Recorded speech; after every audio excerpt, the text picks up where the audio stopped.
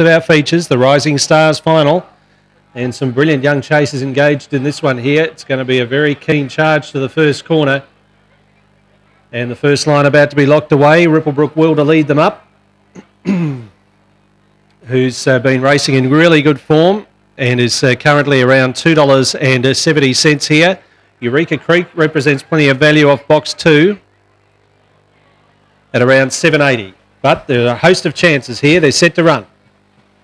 Ready at sail.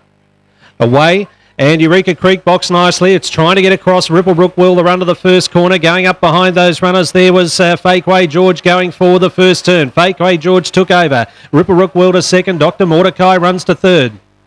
2 or 3 back to Eureka Creek, who gets back now. Well back was Little Women, back with Dangerwood, who's well out of it with Placid Warrior. It was one of the last with Cronk in the straight though, and Fakeway George is a mile in front. Fakeway George has won the final about 6 lengths in the run home to Dr. Mordecai. Ripplebrook Will as a jam up over the wire.